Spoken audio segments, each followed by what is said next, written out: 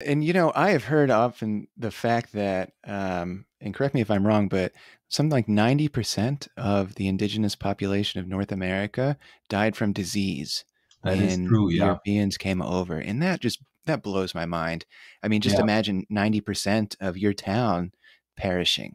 I mean, Yeah. that's apocalyptic, and that They really blew not my mind. all of them perished from disease, but many also perished from the very fact, that the whole productive system was disrupted. There was no peasants anymore to work in the fields and so on. So there was a hunger epidemia going hand in hand with with the illnesses and so on, and so that all really had devastating effects. And if we compare it to the pandemics of our own days, of course, we might see the difference. This is really the huge demographic catastrophe of human history. That is what happened in the Americas in that period.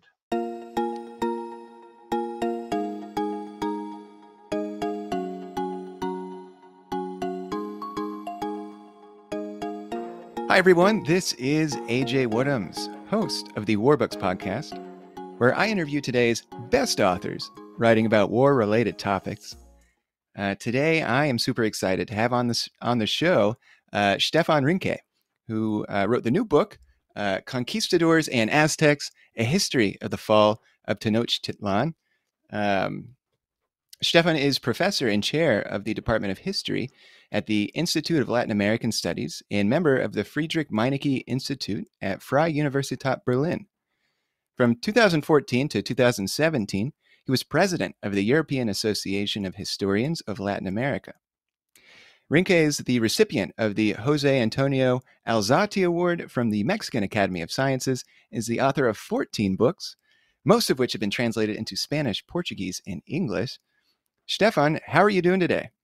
I'm fine. Great. Thank you. Yeah, thank you for joining me. For joining me today. And forewarning for this interview, I'm going to butcher so many pronunciations. Before we get started, is Tenochtitlan? That's how we pronounce that, correct? Well, actually, nobody knows exactly how it was pronounced, so don't worry about it. And of course, Tenochtitlan is quite good. Okay, great. All right. Well, since it's such an important topic, I wanted to at least get your expertise on how to pronounce that. And this is another interview that I think is going to be fantastic, because this is one of those topics that so your book is about, the uh, the fall of Tenochtitlan and the Spanish conquests in the Americas in the 1500s. We haven't had anybody talk about this yet on my show. We get a lot of World War II, a lot of World War I, and some of these more well known conflicts. But this is one of those topics that I knew nothing about. Well, not nothing. I knew like what I learned from school and in the basics. But it was such a fascinating topic, I thought, and I'm so glad that you're here today talking about it.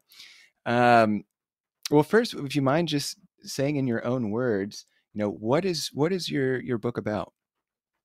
My book is about a global historical event of great significance, which until the day of today is remembered by almost everyone in the Western world, because it's considered to be a constitutive moment in our history.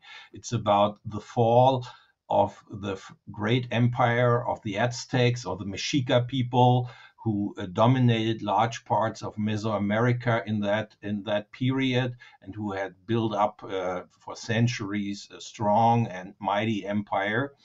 And this is so significant because the Europeans who had come to the New World a couple of decades earlier, as we all know, with Columbus in 1492, had until that point not yet discovered really well organized empires, but rather smaller groups on the Caribbean islands, which they quickly dominated and also unhappily exterminated.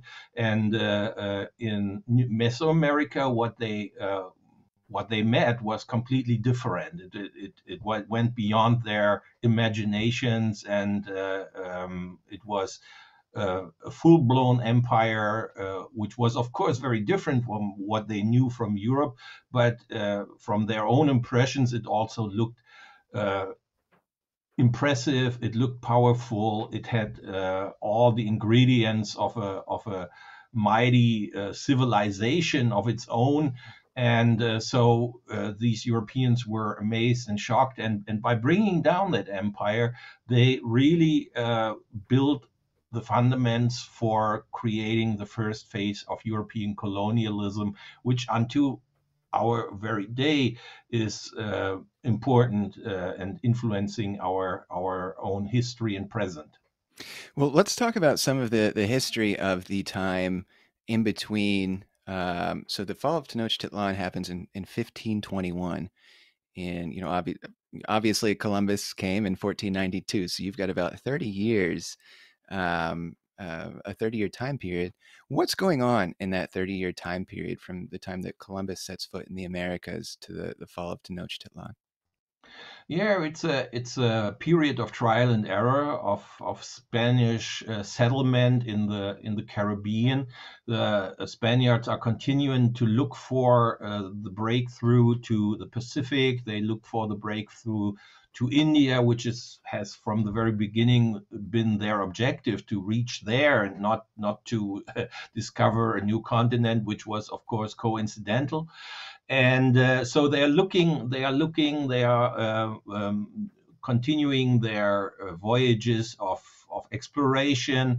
Columbus does so many, he does many different trips, but there are also very soon other explorers coming to the region and looking for this channel, for this breakthrough to really get where they really wanted to go, and that was not the New World, but it was Asia. It was the riches of India and the spices of the Spice Islands and China, of course.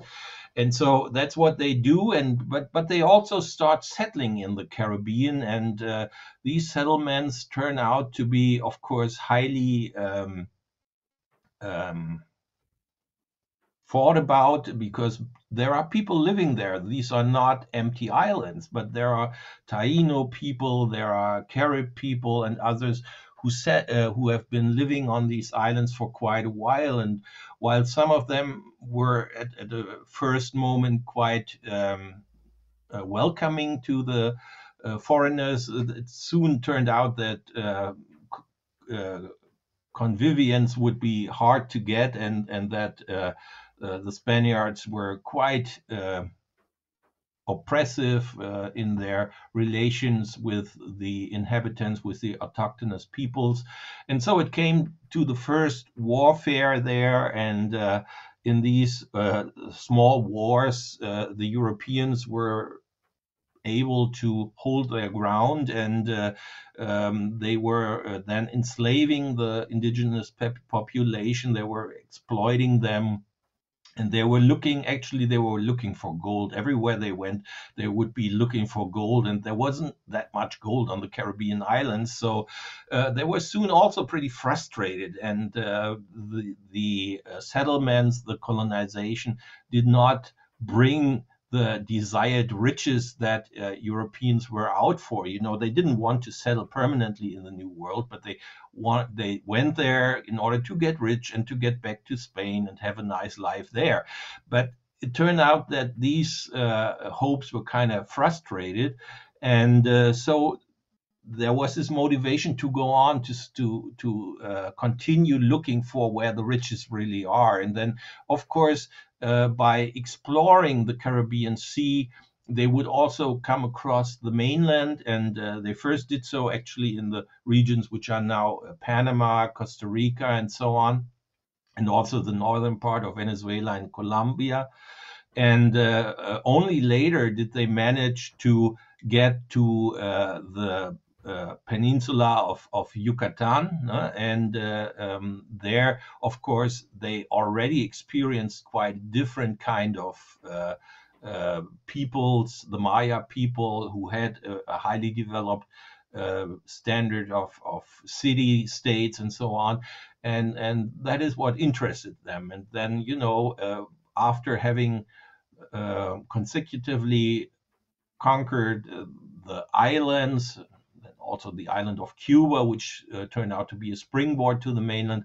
That is then when they, in 1519, made this step across the Straits of Cuba to the mainland. So militarily, what kind of force are the Spaniards? First of all, before that, what are the other? Is it just the Spanish in this 30-year time period that are in this region? Yes, it's mainly where it's all under the rule of the Spanish crown. But the people who go there, of course, Columbus himself was not an original Spaniard, and the sailors he had on board came from all different regions of Spain. But there was also some African slaves among them. We know that there were some Jewish people among them whom they took as translators, and so it was kind of a mixed group. But mainly they considered themselves to be subjects to the King of Spain. Well, militarily, what was Spain bringing with them to the Americas? What kind of fighting force? What kind of weapons did they use? Their armor, their tactics, the leadership. Talk about militarily the situation. Yeah, we have to really go away from this idea that this was a regular military force. This is the image that the Spaniards, Cortés, the leader of the Spaniards themselves, tried to bring across in their histories after the fall of Tenochtitlan. What it really was we would call them a gang of mercenaries, a band of people who put their luck and their fate on this military adventure, and they would gather around a strong commander whom they would have to be loyal to. They were actually, once they joined the group, they were not allowed to move away and go back. That was to be punishable by death. So, but what they did was they, in a way, sold their power. They sold their bodies to this leader, but they also had the right to expect a share of the booty. So what it was a community looking out for booty, bounty, a group of bounty seekers, so to say. And they were out, of course, in the main for gold, and also for some slaves if they could get them. So that was their main motivation. And when they got from Cuba to the mainland, it was, of course, also those people who had not had the luck to get a big share of what was there to get in Cuba. So those were rather the frustrated people, those who had already some experience in fighting indigenous people in the Caribbean islands, but they had not made or they had not been, very lucky in that they didn't have big riches in order to build a life on. So they were still waiting for their next opportunity, and this move to the mainland was their main opportunity. In terms of weapons, they did have, swords. They had iron weapons, which of course steel weapons, which of course was a big advantage later on in the fight against the indigenous people, because they did not have that. And they also had some firearms. They had muskets and small cannons. They also had animals which were not known in the New World, and those were, for example, horses and dogs.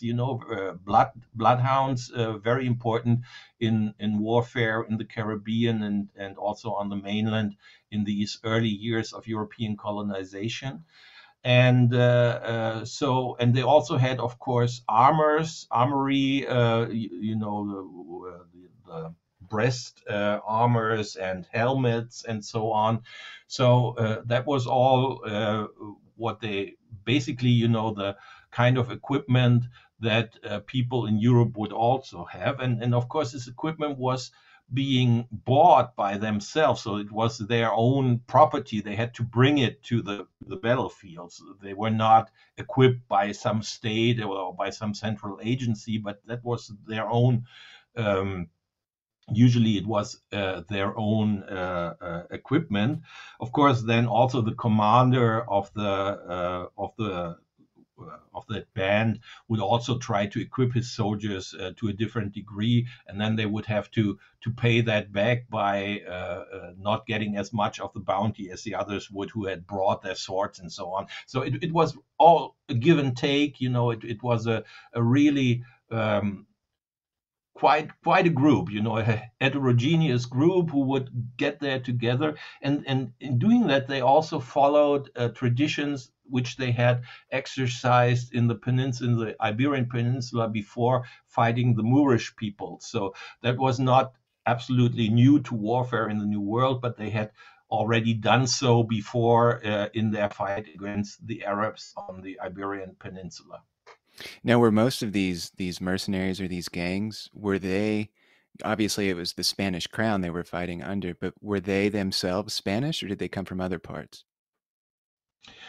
Well, Spanish is a big word in that period. There was not yet a unified Spanish state. It was in the making. By the end of the 15th century, there were many different measures trying to introduce, a Spanish grammar, for example, what for the first time invented in 1492. Of course, it was also the end of the reconquest of the Spanish peninsula from the Arab peoples. And it was also the time of the expulsion of the Jewish and Arab people. So there were many different steps in trying to turn these very heterogeneous single kingdoms into what we would consider a more modern kind of unified state. But basically, the main percentage of people came from the south. They came from Andalusia. They were experienced seamen, and but as I said before, there were also people from other regions of Spain. We don't know exactly each and every one of them, but there were some African slaves, and there were also some Jews who were officially not permitted to join, but they were taken on board because they were considered to be linguistic geniuses, and probably able to to talk to the king of China, the Khan, the big Khan, which they were actually heading for. So that was a very heterogeneous group under Cologne. And then later on, from the Caribbean, of course, also officially speaking, only Spaniards of pure blood were allowed to go to the colonies, and were by that time not yet considered colonies, but rather settlements. And only those of pure blood, that is, of Christian ancestry, who did not have Jewish or Arab ancestors, were officially allowed to go to the New World. And we know that was not always kept, this rule, but we also know that the great majority of people who would go there in this early phase would come from the Iberian Peninsula. Well, let's shift our focus then to the Aztecs. And just for everyone in the audience who needs a refresher from high school, could you maybe just like give a brief overview of the Aztecs and how big their empire was, what its leadership was, where on a map specifically Tenochtitlan is? Just talk a little bit about the Aztecs. Yeah, the Aztecs were originally one of those many nomad peoples who, in the Mesoamerican region, and Mesoamerica, for those who are not familiar with this concept, includes what is today Mexico, and also parts of the southwest of the United States, and the northern part of Central America. This is has been called Mesoamerica, because it is considered to be a cultural region, a region of unity. And the Aztecs had originally migrated from the north towards the south. Of course, this is all not very well historically documented, but there are these Aztec myths from which we learn that, and they had finally, after many challenges and fights and so on, they had settled at the place where an eagle was sitting on a cactus and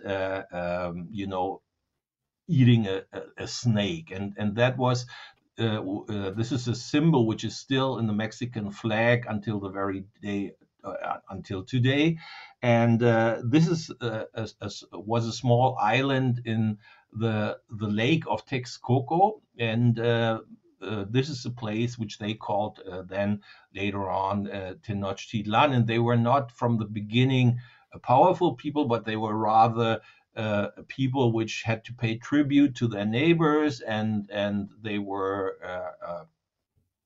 dependent on them.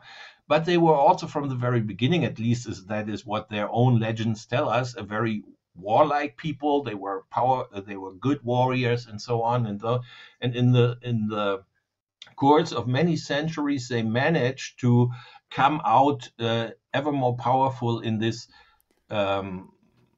landscape where so many different people would compete and live more or less closely together, and in doing so, their own city state would become more powerful and more powerful, and then it would start to expand and also subdue its neighbors and become the seat of an empire. That was a process that really started to get very dynamic about 100 years before the Spaniards came. So it was not a very long It's pretty history young. of. Would you say it's a pretty young empire then, the It's a Aztec pretty Empire? young empire, exactly. They were still expanding when the Spaniards came, and of course, their empire was very much characterized by being an empire which was not only built on their weapons but also on their beliefs, on their religious beliefs, because the Aztecs and many other people in the region believed that in order to keep the circle of or the exchange of night and day, it was important to sacrifice humans and to feed the gods with human blood and human hearts.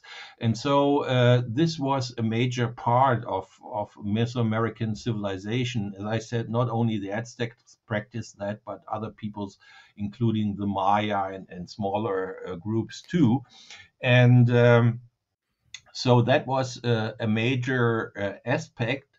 So when they expanded, when they led their wars against their neighbors and so on, they would make captives who were then sacrificed in ritualistic, sacrifices on the big pyramids of Tenochtitlan, which by then had been built. Tenochtitlan had turned into one of the biggest cities in the world, actually, in the world. It was not only and by far the biggest city in the Americas at that point in the Western Hemisphere, but it was one of the biggest cities in the world. Yeah, how big And was by 1500, by the time the Spanish are there, how many people are living under the Aztec there are Empire? different calculations, but we can talk about 200,000, which is Okay. really enormous Just for in Tenochtitlan or in just in the Tenochtitlan, okay. yeah, and of course we're talking about a city in on an island in a lake, and of course so the expansion of that city was kind of restricted, but they still made it. They gained land from the lake by drying the lake at some points, and by also using parts of the lakes with their famous cultivation systems for producing agricultural goods and so on. So they were very, very ingenious in their inventions. Of course, this was a saltwater lake, so they needed fresh water.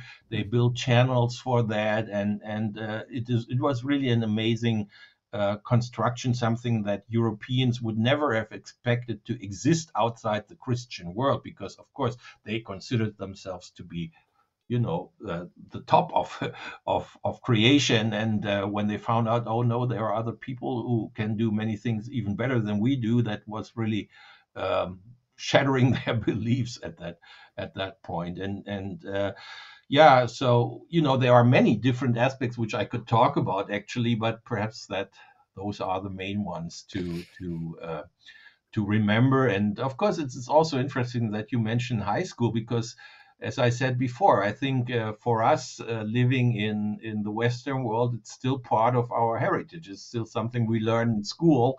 Although, of course, for a European and also for a North American like you, it was happened quite far away, but still, it's considered to be part and parcel of our global history. Yeah, and well, I mean, here in North America, I mean, all over the world, this is the case right now with colonialism. And one of the things that's very interesting about your book too is there's a real reconsideration of how we have historically how we have taught these events in in our history, in Western history. Because going through school, of course, like we hear the story of the conquerors, of the Spanish, of the Europeans who came over, and Columbus is this very exalted figure, and we don't really talk too much about the different empires that were there. Although it's I think it's probably well known that nobody really thinks that the conquistadors were the good guys, but you still don't it kind of stops at that. Um, I'm curious in Europe, how is Columbus taught in Europe? Well, that has also underwent some change. Originally, of course, there was this story or this narrative of the big European hero who would go out there and then find the new world and open it up to Christianity and civilization, European style, and so on.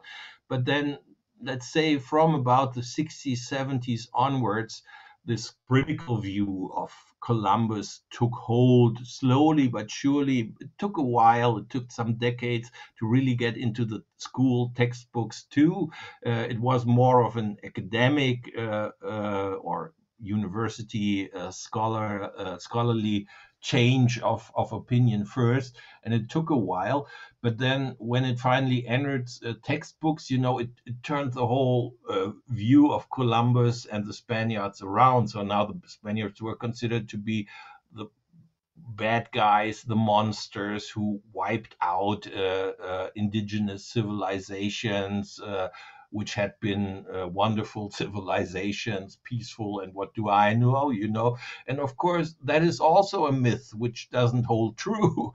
And we have to consider that what the Spaniards entered into when they came there in 1519 was a very war-torn region where people were out to subdue each other, and they were just looking to take advantage of weaknesses the others would show, and where they were out to make captives and to sacrifice them, and to also, a major instrument in that region was to have them pay tribute, and that tribute included every kinds of um, produce, what have you, but also captives, young women, young men who were supposed to be either slaves or also to be sacrificed. But of course, it was better to sacrifice people who had been taken captives during a war. That was considered to be more. It had more honor, if you made a captive and offered that guy, then to buy a slave and offer them, that was not considered to be equal. But so this is a very war-torn region where there's almost a permanent kind of warfare, And there's always, the smaller dependent states who look for their opportunity in order to get out of that situation of dependency and oppression. And now, when the Spaniards come, they can, of course, take advantage of that, Yeah. and they can play one side against the other, and that's what they do. Well, I want to come back to this when we start talking about one of the things that you do learn in school, or I remember learning in school, is that, like, 400 Spanish, like they took on like this whole empire and they conquered the city, and it was because of their technology. But you write about how that's a myth, and I want to come back to that. But before we talk about that, can you just talk about how the Aztecs waged war, similar to how we were talking about the Spanish? The types of weapons they used, their equipment, their armor. How was war waged by the Aztecs at this time? First of all, there was a special season for war, and that was after the harvest period, when people would be free and would have the time. So that's very important. They would not wage war all of the year, and they would only do that during daytime, not at nights, because it was considered not to be convenient for the gods if you would fight by night. So you would do that only during the daytime. And then there were different kinds of wars. There were, of course, the wars of expansion, which a new king, a new Tlatoani, which is, if you translate the word, it means speaker, the one who's allowed to speak, who's the first, who is the tongue of the people, so to say, which a new Tlatoani had to carry out in order to prove that he was really uh, um, capable of being the leader of the Aztecs. So his own capacities was measured by his successes in war. So that's the one thing. He had to do these kind of wars to prove himself after he had been installed as the new ruler. Then there are other kinds of wars which were called the so-called flower wars. And these wars were not out for, or were not led for destroying the opponents, but rather to make captives for the sacrifices. These flower wars were especially fought against one group of indigenous peoples, the Tlaxcaltecas, which lived in the city of Tlaxcala, had their own city-state in Tlaxcala, which is close to the modern city of Puebla now. It's still there. Tlaxcala still exists. Go to Mexico, you should visit it. It's a great city, and with a lot of history, with some wonderful museums.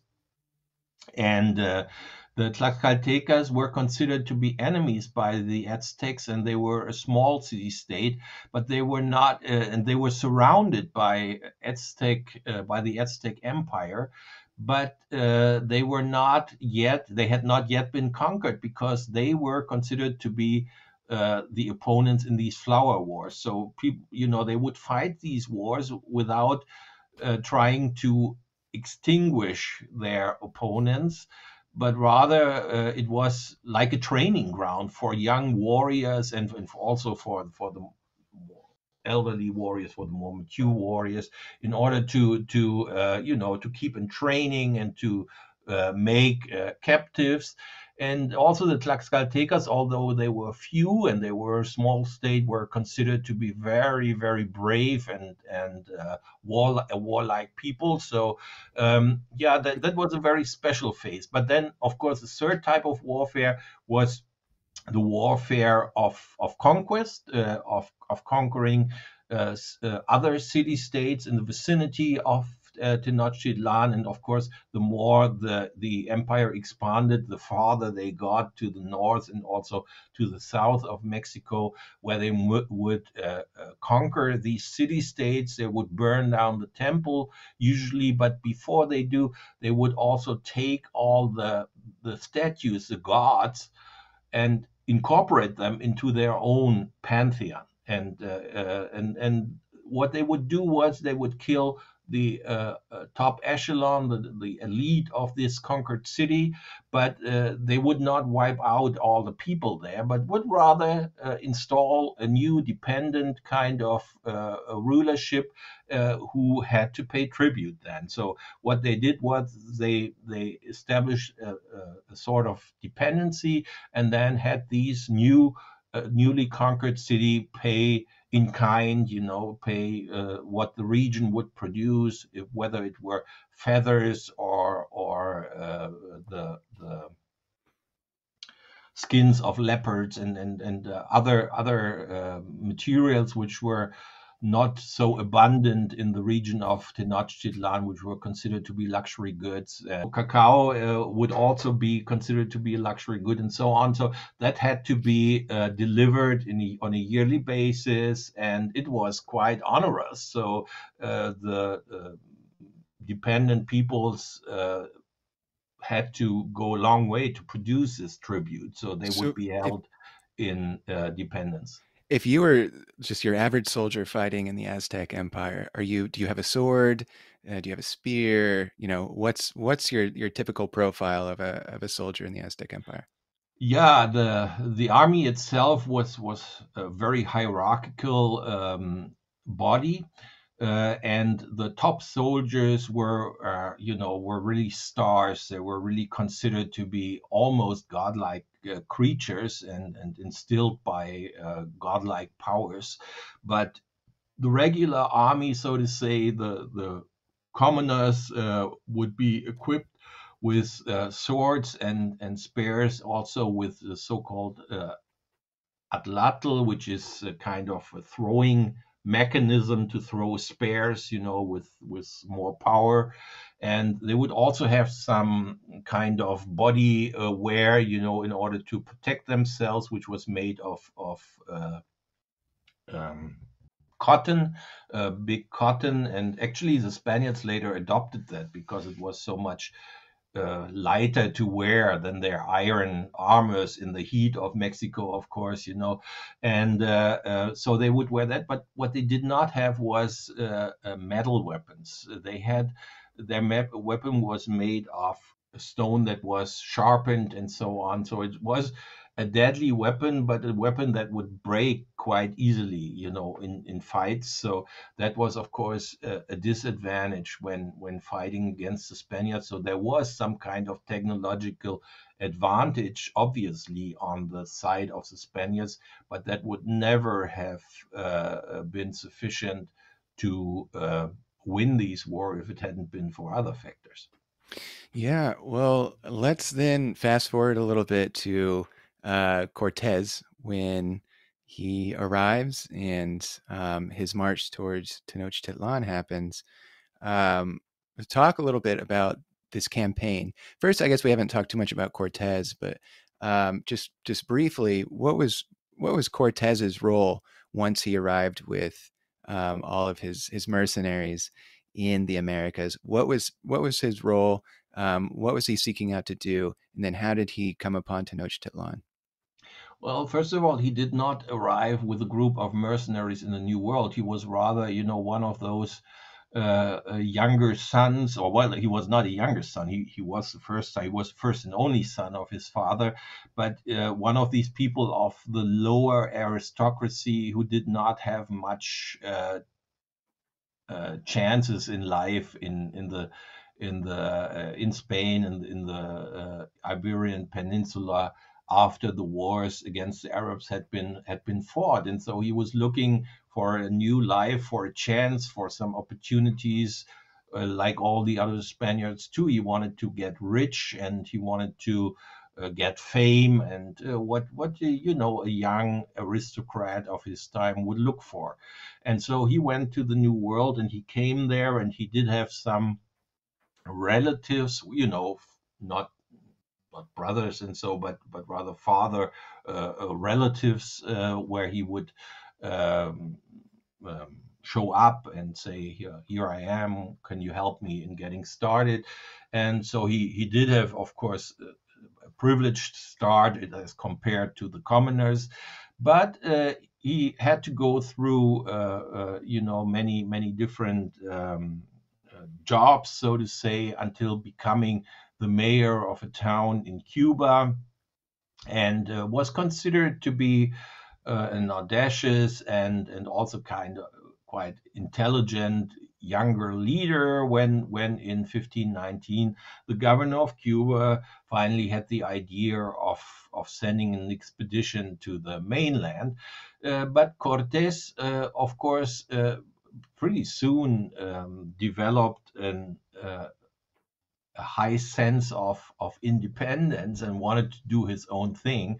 So he started the expedition, and he did so contrary to the order of the governor, who in the last moment tried to prevent him from going. So he just So rounded up a big group of these yeah, mercenaries. he And had he's like, "Who rounded wants to up a come?" big group of warriors to accompany him, and then with the three ships he set out to the mainland, but already against the orders of the governor. So he was already had already fallen from grace, so to say, and so for him personally, it was not possible to go back because he knew that he would be hanged if he got back. So he had to, he was condemned to be successful. Otherwise, it would not work out well for him. His soldiers, of course, as I said before, many of them were kind of frustrated from their existence in Cuba and were looking out for a new challenge, and they put all their luck into the hands of Cortés and went with him. But when they were finally there and found out what it was they had to fight against, many had second thoughts and had wanted to go back. But Cortés, of course, did not have the chance to go back. He knew that the revenge of the governor would be kind of mortal for him, and so he had to stay on the ground, and he made his troops follow him, and And he was so he seeking was. gold. Is that correct? Not necessarily Yes, they conquest. were seeking gold, but once they had found out that there was this huge empire out there they were facing. Cortes's idea was also to gain that empire for his king, because he knew he wouldn't get the grace of his governor again. So what he did was he considered himself under the direct command of the king, and in order to satisfy the king's demands, he knew that in the end the new world would have to produce the riches that everybody had hoped for when in 1419 or 1493 the news of this big exploration had finally reached Europe. But then, of course, in the 30 years that followed, there was not that much riches coming to Europe, and Cortés's thinking was, if I make it to produce riches and also to present my king, this highly developed empire as a gift, then I would, and it wouldn't matter that I had betrayed the governor, but I would be fine. And that was his reasoning, and that was actually the ideas that he was following when you explain his motivation. So talk about when he reaches Tenochtitlan, when Cortez and his men they're at the doorstep of Tenochtitlan. What happens? How do events transpire between Cortez and the Aztecs? Yes, this is also another world historical movement. The troops finally, after a long and arduous expedition through the mainland of Mexico, or what now is Mexico, had made it to the Valley of Mexico, and what they had seen from afar had already, been beyond their imagination. All these powerful, huge buildings, the temple circuit with these huge pyramid and so on. So they had seen that and they were baffled. And now that they were going down the mountain range to the island there, to the island city of Tenochtitlan, they were received actually by the Aztecs on one of the bridges they had built, and they were received in a very ceremonious manner, in a ritualistic manner, by the very Tlatoani himself in a highly organized ceremony. And of course, what really happened, we don't know. We just know what Cortés said. And Cortés, in his famous letters to the king, in his Cartas de Relación, says that in this first contact, the king of the Aztecs had already submitted himself to the rule of this foreign king, and that Cortés had taken him more or less in the place of the king as a new vassal of his own king. Of course, it's highly dubious that that mattered, that happened. But what is true is that the Aztecs actually led the Spaniards and their allies, and that is most important. That were not just a few hundred Spaniards, but their allies, including the Tlaxcaltecans, into their city. They took them in, they hosted them, they gave them the palace of Moctezuma's father to live in, and they treated them as guests of honor, so to say. And until this very day, historians do not really know what was the strategy that Moctezuma had in mind when doing that. And of course, that was a crucial moment, because once these Spaniards and their allies were in the city, events would develop that the Aztecs could not completely control anymore. My own thesis is that they thought having them in the city would give them the power to control these, foreigners, which they could not really tell what they were about, what they wanted, and what they were. And so they probably thought that it would be good to have them and treat them well, but at the same time, have them more or less under custody.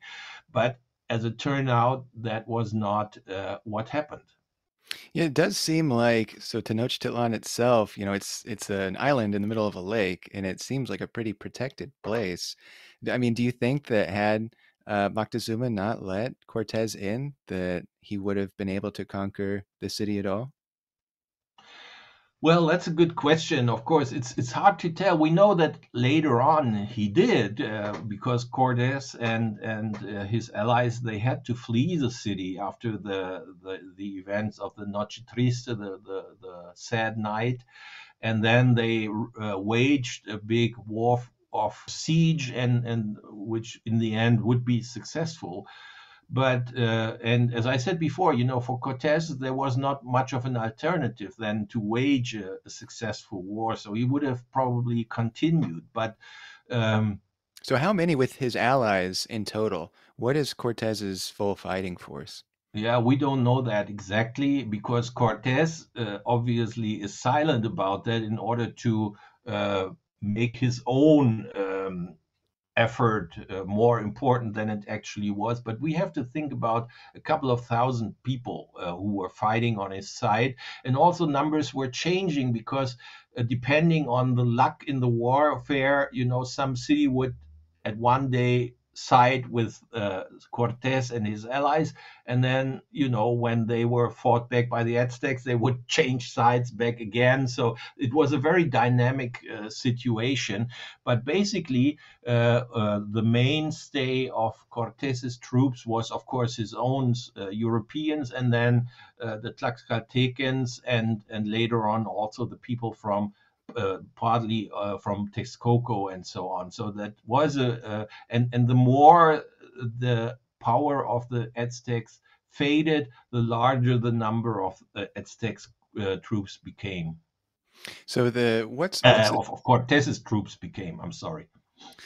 what's the number of or I'm sorry, not what's the number. What's the time span from the time that Cortés enters Tenochtitlan to when it falls?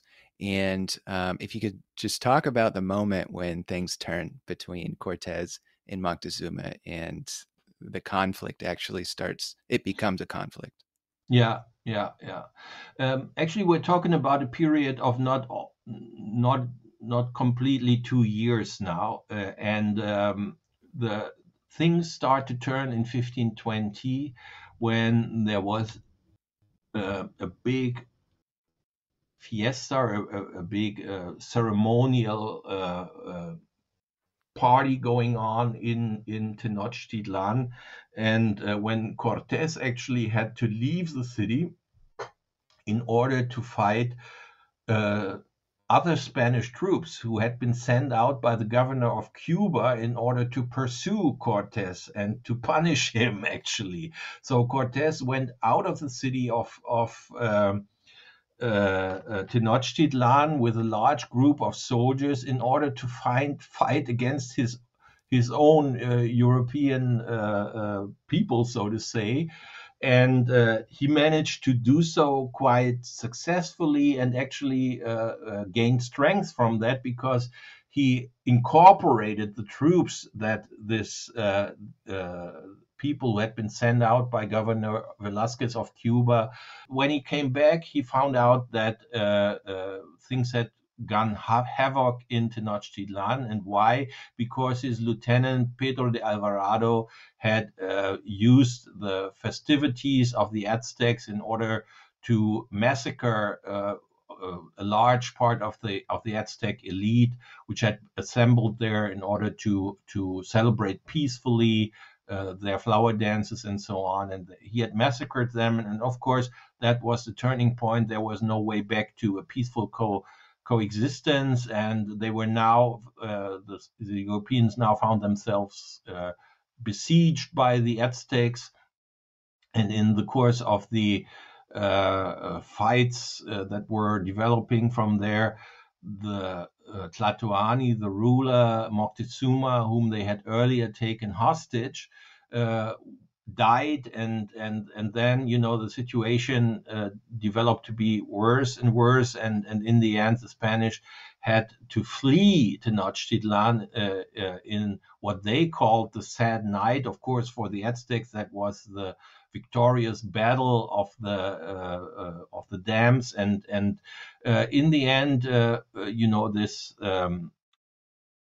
group, this gang of Spaniards and their allies who survived. They lost all their gold on the flight, and but they were lucky to come away with their lives, and then they had to go to Tlaxcala and regroup and to heal their wounds and so on.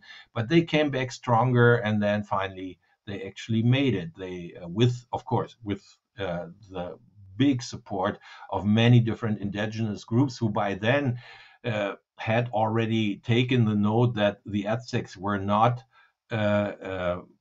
invincible. They were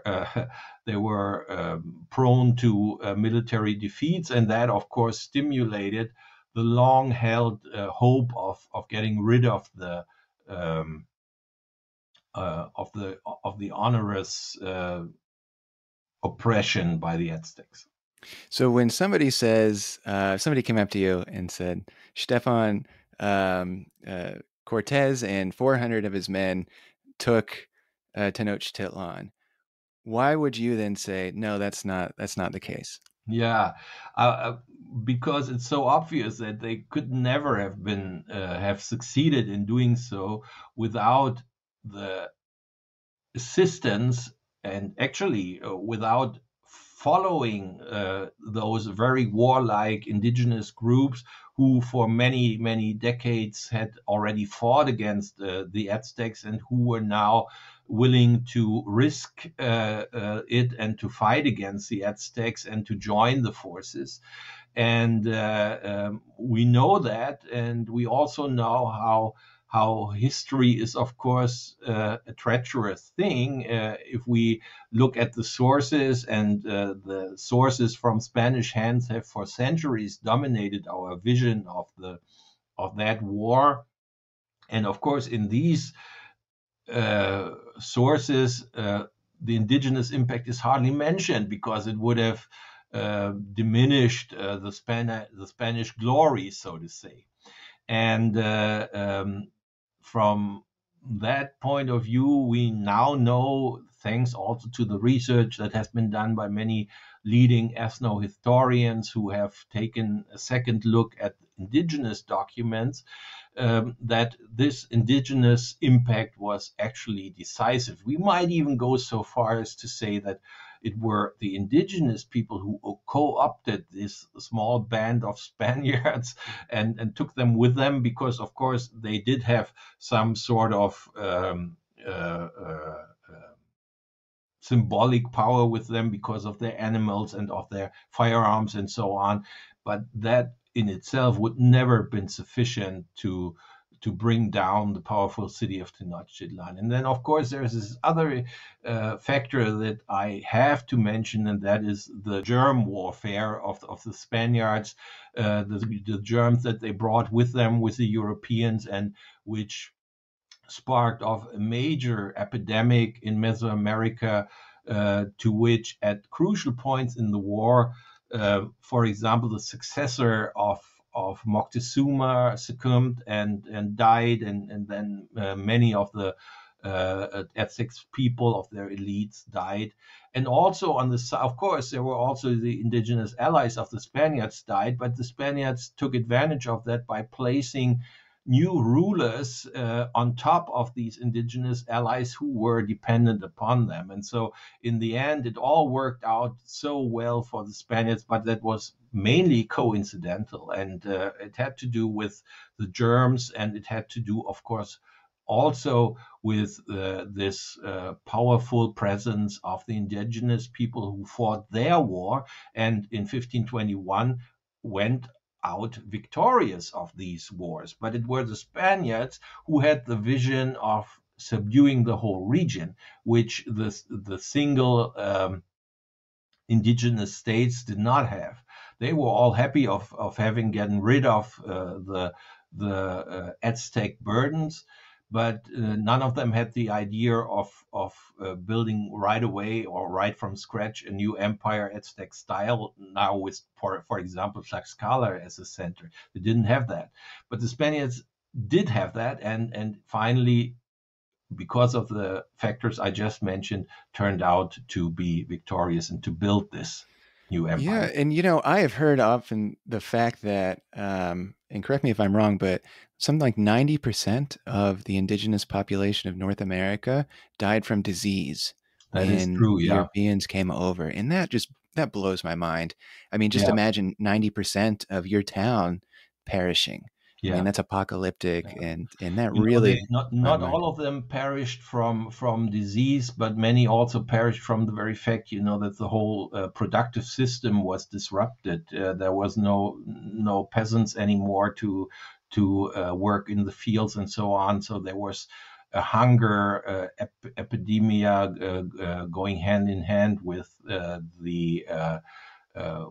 with the illnesses and so on. And so that all really had devastating effects. And if we compare it to the pandemics of our own days, of course, we might see the difference. This is really the huge demographic catastrophe of human history. That is what happened in the Americas in that period. Yeah, well, kind of lastly, my question for you is this topic, why is this? Well, one, like, I'm curious if there are any other myths or anything else that you found in your research that you found to be especially noteworthy when it comes to some of the myths we have about this period of time, but also too just the lessons that we have for today. What you would like your readers to be taking away from your book. Yeah, there's of course the myth of Quetzalcoatl. This idea that the indigenous, the Aztecs, mistook the Spaniards for gods who had returned the feathered snake Quetzalcoatl, which is a real god in the Aztec pantheon. And we now know, of course, that although this belief might have played a role at the very beginning in when the indigenous tried to find out who these foreigners were. They soon found out that there were no gods they had to face, but rather human beings, kind of strange human beings, very stinking and very funnily dressed, but they were now gods. But of course, what the Aztecs also believed was, and in that they were not so different from Europeans in the time, that the world beyond, that the world of ghosts and of gods and spirits and so on, might have an impact on their own lives, on their real world. And so that was something that they considered, or they might have considered, we don't know, but they might have considered the Spaniards to be, at some points having some kind of supernatural powers and so on, but they definitely did not consider them gods who had returned until the very end. And as what to take away from the whole story I'm telling, I think, is that we should be very careful when thinking about European superiority, and when thinking about uh, the basis of colonialism. We should think twice, and we should really delve into the sources in order to find out which other factors might have been crucial in bringing about the outcomes that we are familiar with. In our case, of course, we now know that it was a war that was not just fought between some few Spaniards and the powerful Aztecs, but it was a war that was fought by many different indigenous groups together with the Spaniards against an Aztec empire, which also had allies, some of whom remained, but most of who finally changed sides. And so it is much more a gray zone than a black and white zone in what direction you might want to have it. Wonderful. Well, Stefan, thank you so much for joining me here today.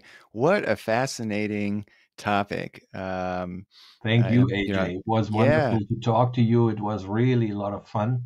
Actually, I've absolutely. written another book about Latin America in the First World War, which you might be interested in Yeah. at some other point. What's the name of it? It's Latin America in the First World War. It was published by Cambridge University Press Okay. in 2017, so All quite a few right. years ago. But if you're, I don't know if you're only into the most recent books or. Well, I don't discriminate. Whatever I think is interesting is what I pick up. Well, thank you for letting me know. And you've written 14 other books. Anything that you're working on right now? Is it number Well, 15 on actually, its way? yeah, right now I'm doing smaller things. Actually, I'm writing a couple of articles. I'm a little out of the war history kind of thing. I'm more into political history, cultural history. Yeah. Okay. Stefan Rinke, Conquistadors and Aztecs, A History of the Fall of Tenochtitlan. Go buy a copy.